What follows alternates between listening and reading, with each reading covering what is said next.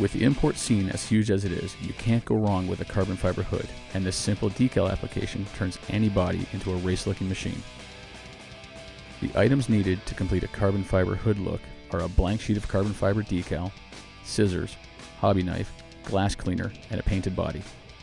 Roughly measure the hood of your body and cut out a piece of carbon fiber decal so it is slightly oversized as compared to the hood.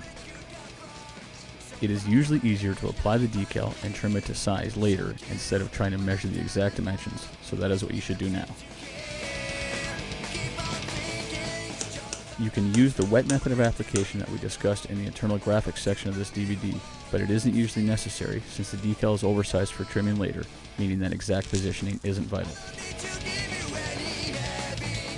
Applying the carbon fiber decal using the dry method is much quicker and easier, and is done by trimming a small section of the backing away, lining up the decal on the hood, pressing down the exposed section of decal,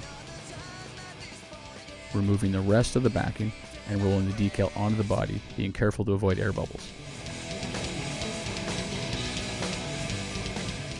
Once the decal is fully applied to the hood of your body, use your finger to firmly press the entire face of the decal down so you can see the mold lines of the body that will be used to trim the carbon fiber to shape.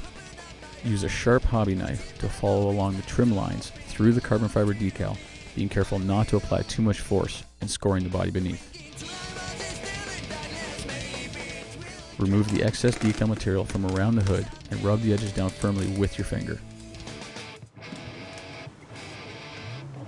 Use the hobby knife again to open up any body mounting holes that may have been covered up with the decal. Apply any other external decals and then mount the body onto your chassis.